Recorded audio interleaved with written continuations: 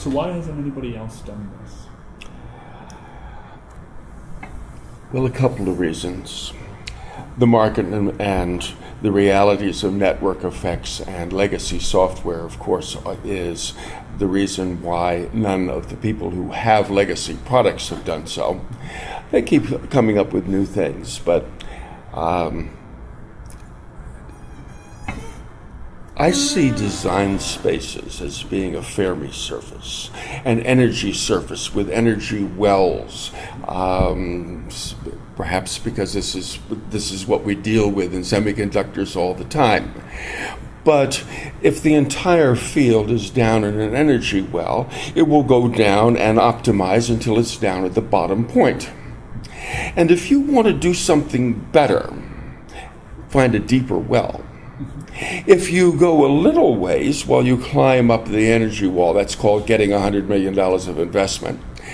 And then you start to optimize and you discover you're back where you started. In order to actually find something better, you have to go a long ways to get over a hump or tunnel through. And then you're down perhaps in a different space, which may not be better, but at least you have some hope. Sure. So the real question then is not so much why hasn't anybody done anything different. The literature is full of things that are different. But what they tend to be is a little bit different. You'll get 6% gain. And they've gotten all these nice simulations that show you do get 6% gain. And some of those do wind up into conventional chips. You look at a Haswell and what the branch prediction logic is. That's a succession of like a half a dozen advances over the very early branch predictors. And they each added their 6% and their 12%, and they're much, much better. But they're not fundamentally different. Sure. So, on the other hand, there have been things which are fundamentally different. The very first machine I ever wrote a compiler for was a stack machine, a large Burroughs mainframe, Burroughs B6500. And stack machines disappeared. And one of the reasons for that is because you can't do stacks in parallel because there's only one top of stack. One of the things that the mill does is it effectively has solved that problem and can have what amounts to multiple stacks running in parallel, although there's really only one structure, and it's called the belt, and one of our videos on our website talks about how that works. But there's a selection of things which were really good ideas in their day and then wound up being supplanted by advances in fabrication technology and packaging technology and so forth, or simply market accident.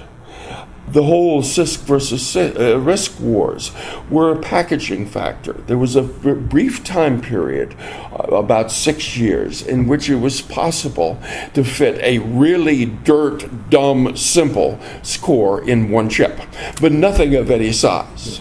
Well, that was called a CISC, and it was an enormous win because there was only one chip, and the costs of having a multi-chip core were phenomenal. 6 years later, you could put a bigger core on that one chip. And funny, the argument went away, and nobody really cares about CISC versus RISC anymore.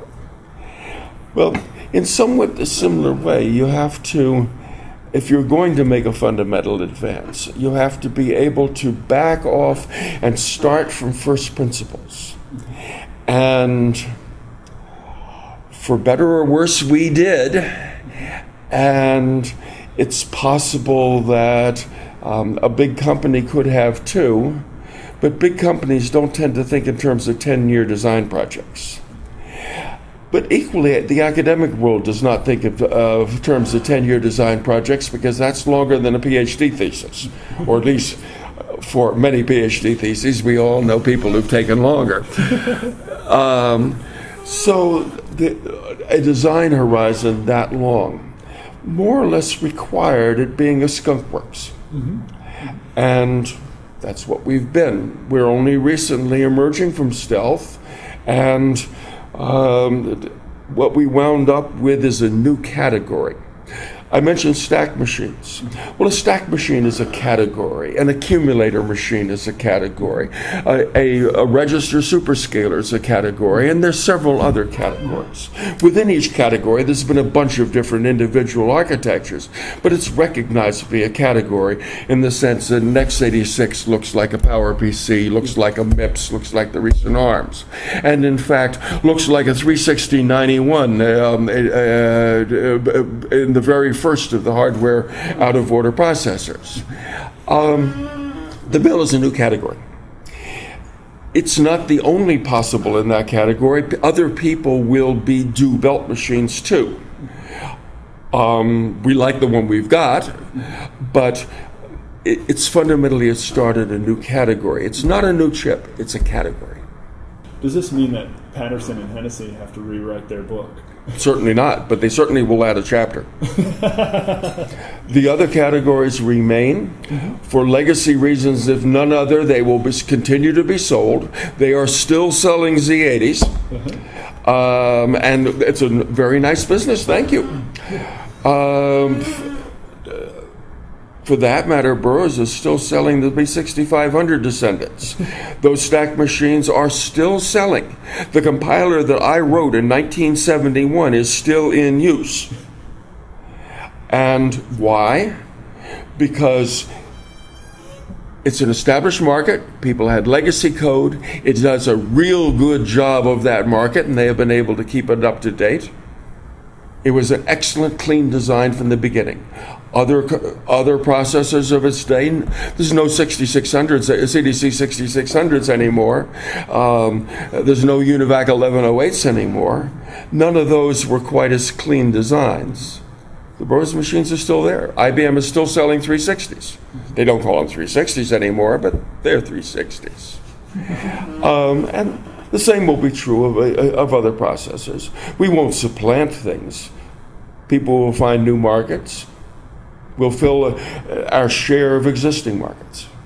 So you don't feel discouraged by the fact that the incumbents in this space have kept us rooted in old technology? More power to them. We're a disruptor. We know we're a disruptor. And the people who are interested in disruptors would like to come and invest in this, partner with us. We're actively looking for investment. We're actively looking for partners. But every disruptor faces a certain point at which the big guys, initially who ignored it, initially laugh at it, but suddenly turn around and realize that the disruptor's eating their lunch. At that point, we're going to have our Warren Zevon moment, because the standard response is lawyers, guns, and money. And our hope is that we will have done enough Walmart out into small markets that we can survive that. If not, well, one of the big guys will buy us, and we'll laugh all the way to the bank. Where's criticism going to come from? Where are you most vulnerable? Well, the obvious one is nobody does this. And, of course, by definition. The stock technical criticism has to do with, well, if you're going to be a DSP like